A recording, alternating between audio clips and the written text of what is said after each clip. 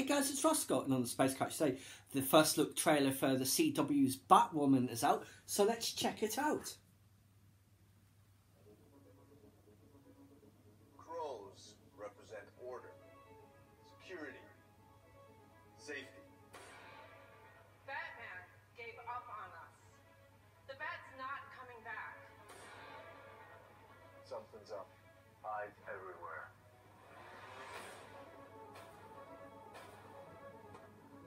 Hello, said Alice. Shall we believe the crows will protect us? Agent Morton, copy. Do you copy? Sophie's missing. I thought you should know. Hey, Dad.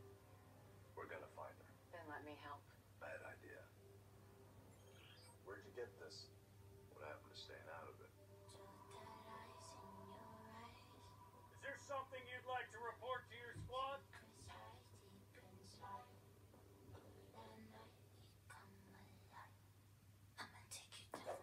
Run in without proper backup.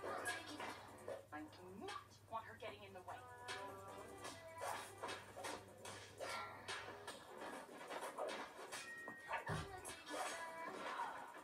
Curiouser.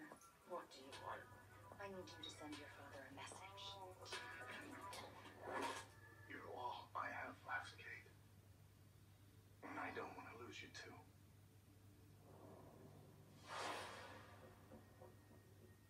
Wayne Security. You owe my boss a new door. Your boss is my cousin. You don't want to go near that. You were seriously not supposed to know what's down there. So I have to sing with rolls.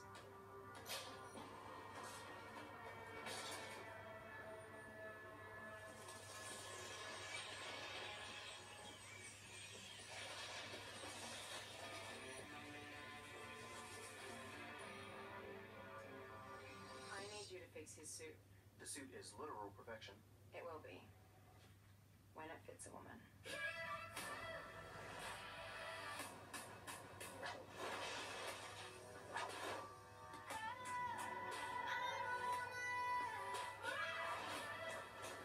You're a female Bruce Wayne. Awesome. Hilarious. Handsome.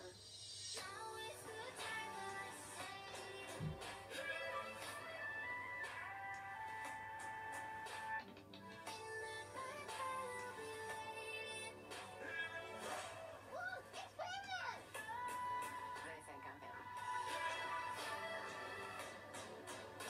I'm not about to let a man take credit for a woman's work.